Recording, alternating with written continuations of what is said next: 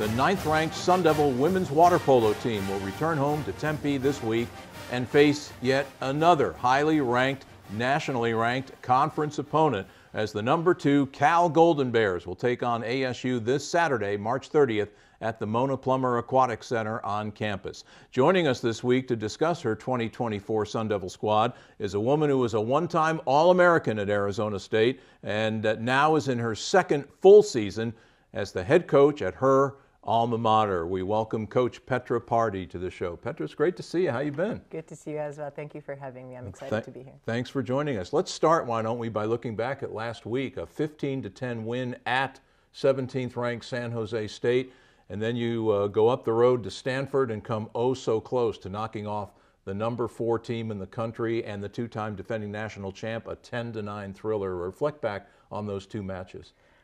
We had a good weekend as a team, both in and out of the water. A lot of team bonding was done on the road. This group of kids is, I will say, not allowed to say this, probably about my favorite group I've ever got to be around, and a favorite team that I've got to be a part of since my time here at ASU. It's a very special group as far as chemistry and friendships outside of the water. As far as the games this weekend, you know, we went into San Jose fairly confident that it's a must-win game for us. We got to play our entire bench, you know, also to allow for some rest for our starting line going into Sunday's game against Stanford. We came out a little too slow in the first quarter. We were in a 2-goal deficit by the end of it. If we were able to take that out, you know, it was a great game for us otherwise. And we lost by 1 goal. We were really close to being able to tie it up and push the game into overtime. Unfortunately, it didn't happen. But I think sometime part of the growth process and growing as a program is you have to be this close and feel the loss and to feel the anger, to realize that it's the small nuances, the one missed field block, the one missed shot opportunity, the one miscommunication on defense is what ultimately wins and losses will hang on that. So I think having as young of a squad as we have this year, as tough as that loss is, I think it's a good lesson to learn for the rest of, you know, moving forward and the intensity that we need to have at practices to close that very, very small gap that we have.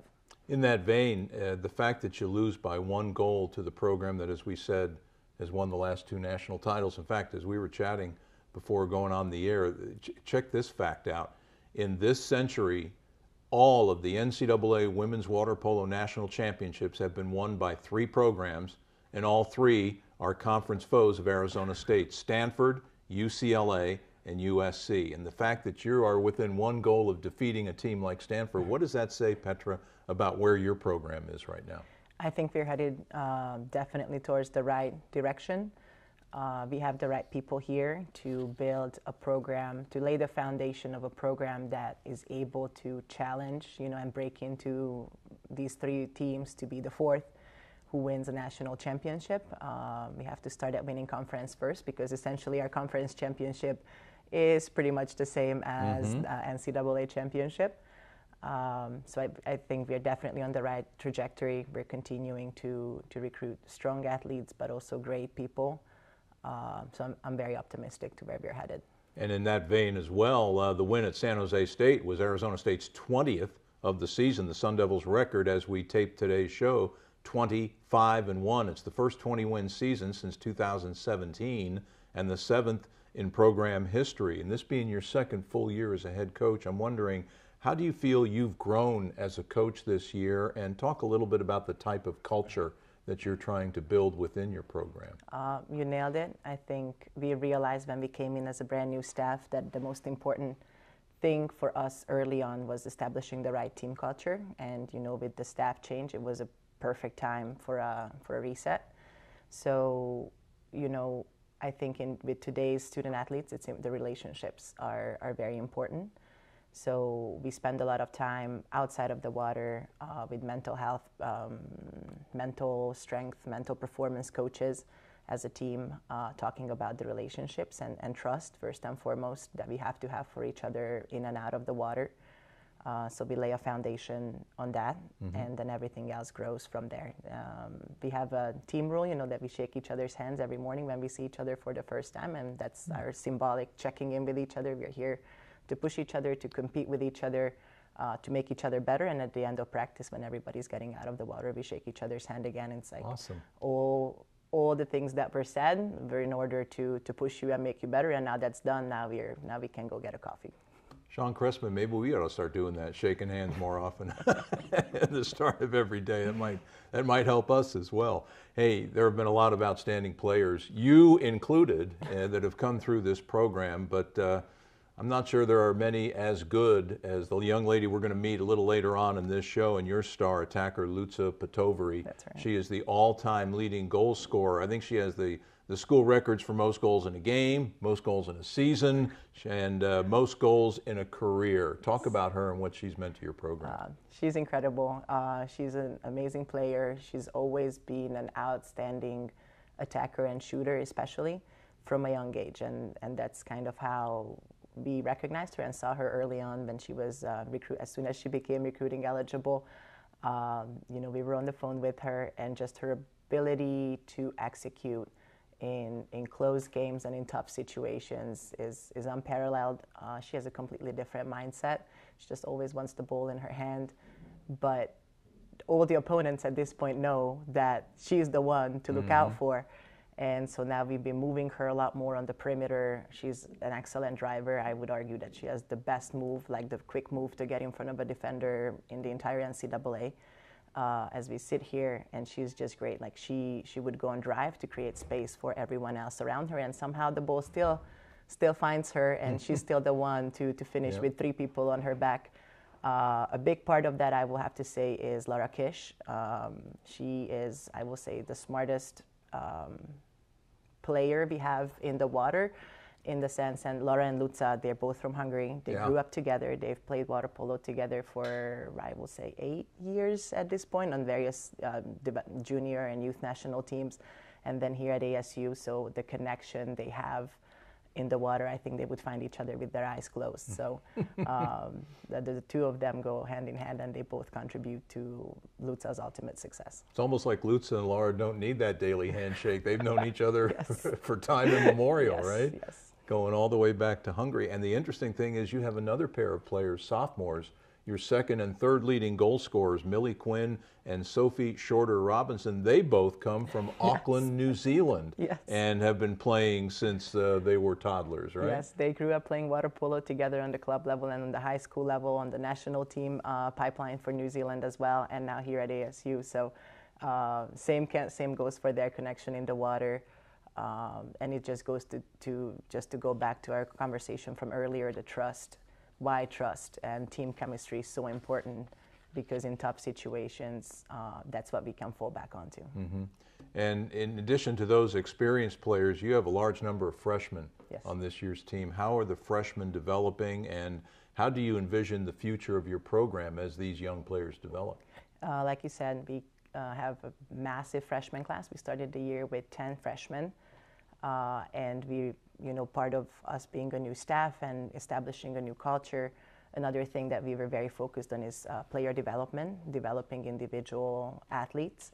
And so we put in a lot of work in the off-season, growing each individual athlete and giving them the confidence that when season time comes and we play against the big opponents like Stanfords and UCLAs and USCs of the world, they are going to be ready and they are capable. And so far, they've stepped up a lot.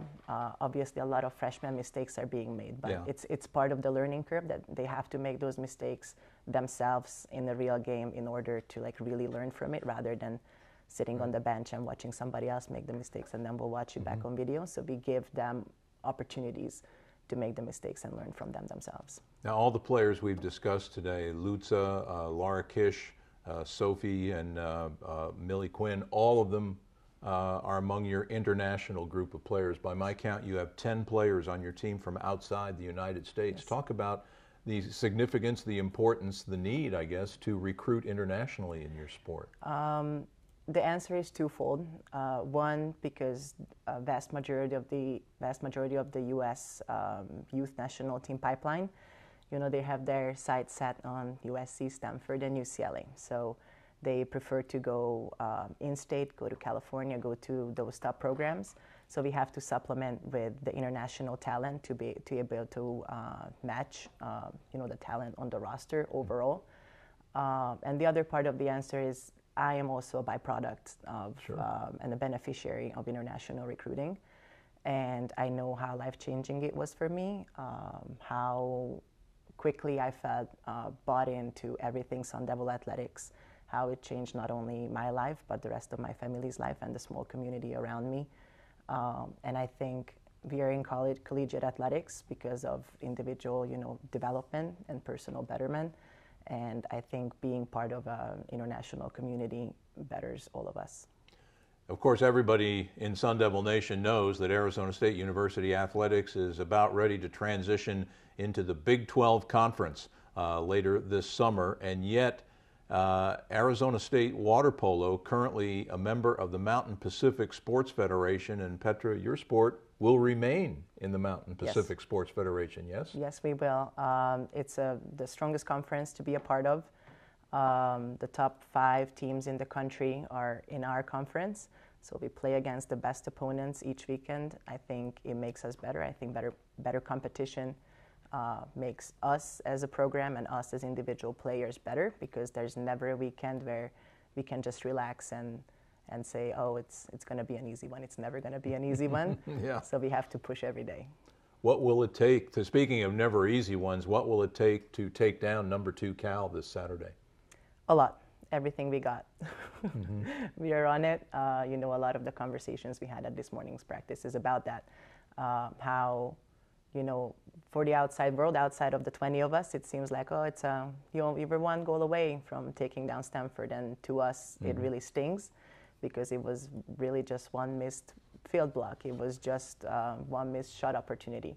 So I think it gives us a lot of fuel and fire going into our matchup against Cal this upcoming weekend to really pick up the intensity and just to be that much more dialed in. And as I understand it, it's actually, you have 2 matches, don't you, on Saturday against Ottawa University Ottawa of University Arizona at 3 p.m.? Yes, exactly. Ottawa University of Arizona at 3 p.m. right after.